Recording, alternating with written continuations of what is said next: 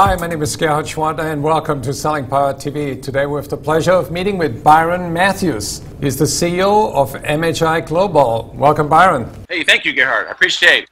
So you're sitting in the catbird seat. You're on the top of the food chain of the sales training industry, so you must have a pretty good idea as to what are the challenges that sellers face today with the buyers that have totally changed. Buyers are expecting more value. It's not good enough just to show up and ask great questions and try to understand your customer needs, but you really have to add value in the sales process.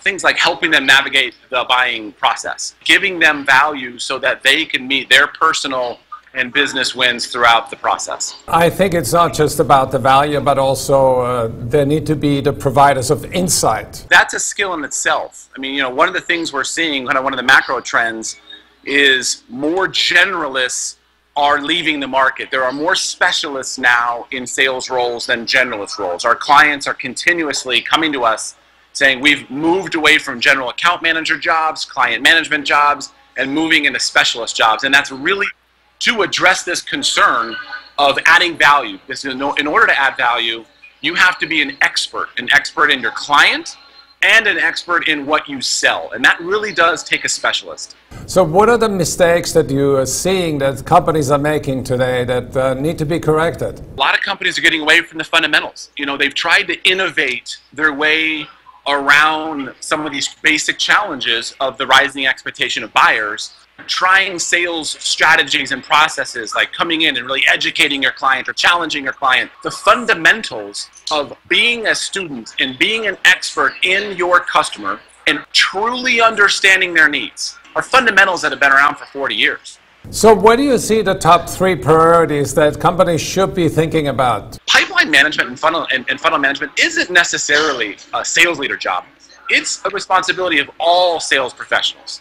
And so we're helping sales leaders really instill the principles and the discipline around managing a funnel, not educating sales leaders, but educating frontline salespeople so that they have the science to look at their own pipeline and understand shapes and concentration risks and velocity, and really instilling that education and that knowledge in them and getting our sales leader to support that. That's actually causing a huge amount of increased performance related to CRM adoption, because now sales professionals want to use the sales pipeline. They understand the value, not because they're getting asked for a forecast, but because they want to diagnose their own sales pipeline and their own issues with the shapes and velocities and so on. So working with sales leaders to get them to push that content and that knowledge down is number 1. Number 2 is, I would say, conscious collaboration. One of the things in our research shows there are more buyers in the buying process now than there